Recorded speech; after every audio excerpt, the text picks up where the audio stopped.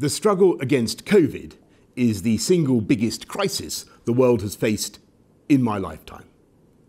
In less than a year, this disease has killed almost 1 million people and caused havoc to economies everywhere. Here in the UK, we mourn every person we have lost and we grieve with their families. And yet I'm more certain than ever that this is a struggle that humanity will win, and we in this country will win. And to achieve what we must, I want to talk to you directly tonight about the choices that we face, none of them easy, and why we must take action now. I know that we can succeed because we have succeeded before. When the sickness took hold in this country in March, we pulled together in a spirit of national sacrifice and community. We followed the guidance to the letter. We stayed at home, protected the NHS, and saved thousands of lives. And for months, with those disciplines of social distancing, we've kept that virus at bay. But we have to acknowledge that this is a great and freedom-loving country, and while the vast majority have complied with the rules, there have been too many breaches, too many opportunities for our invisible enemy to slip through undetected. The virus has started to spread again in an exponential way. Infections are up, hospital admissions are climbing. We can see what's happening in France and Spain. And we know, alas, that this virus is no less fatal than it was in the spring, and that the vast majority of our people are no less susceptible.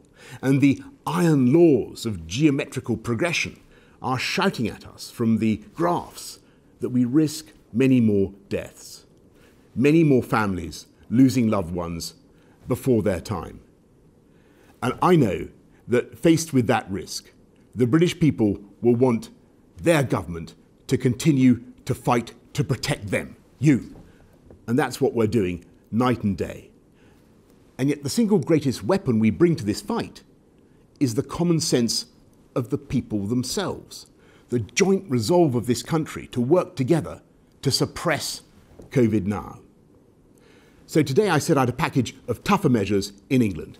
Early closing for pubs, bars, table service only, closing businesses that are not COVID secure, expanding the use of face coverings, new fines for those that fail to comply, once again asking office workers to work from home if they can, while enforcing the rule of 6 indoors and outdoors. A tougher package of national measures combined with the potential for tougher local restrictions for areas already in lockdown. I know that this approach, robust but proportionate, already carries the support of all the main parties in Parliament. After discussion with colleagues in the devolved administrations, I believe this broad approach is shared across the whole UK. And to those who say we don't need this stuff and we should leave people to take their own risks, I say these risks are not our own. The tragic reality of having COVID is that your mild cough can be someone else's death knell. And as for the suggestion that we should simply lock up the elderly and the vulnerable, with all the suffering that would entail, I must tell you that this is just not realistic. Because if you let the virus rip through the rest of the population, it would inevitably find its way through to the elderly as well, and in much greater numbers. That's why we need to suppress the virus now.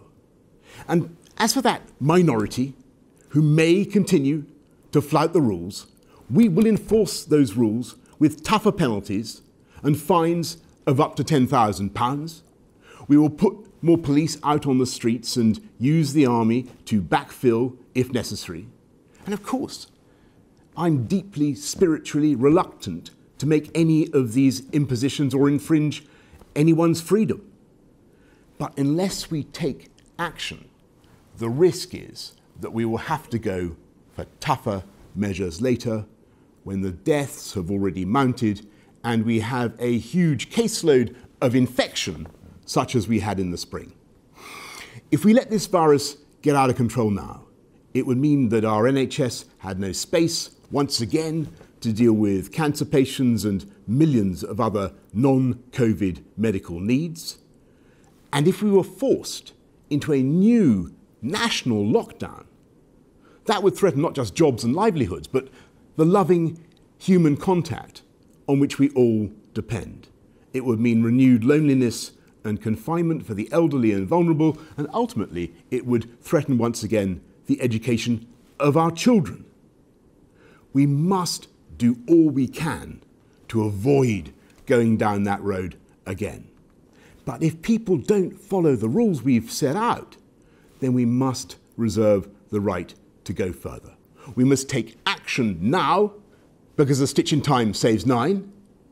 And this way, we can keep people in work, we can keep our shops and our schools open, and we can keep our country moving forward while we work together to suppress the virus. That is our strategy. And if we can follow this package together, then I know we can succeed, because in so many ways, we're better prepared than before. We have the PPE, we have the beds, we have the Nightingales, we have new medicines pioneered in this country that can help save lives. And though our doctors and our medical advisors are rightly worried about the data now and the risks over winter, they are unanimous that things will be far better by the spring, when we have not only the hope of a vaccine, but one day soon, and I must stress that we're not there yet, of mass testing so efficient that people will be able to be tested in minutes so they can do more of the things they love. That's the hope, that's the dream. It's hard, but it's attainable, and we're working as hard as we can to get there. But until we do, we must rely on our willingness to look out for each other, to protect each other. Never in our history has our collective destiny and our collective health depended so completely on our individual behaviour. If we follow these simple rules together, we will get through this winter together. There are unquestionably difficult months to come, and the fight against COVID is by no means over.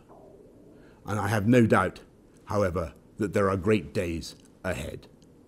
But now is the time for us all to summon the discipline and the resolve and the spirit of togetherness that will carry us through.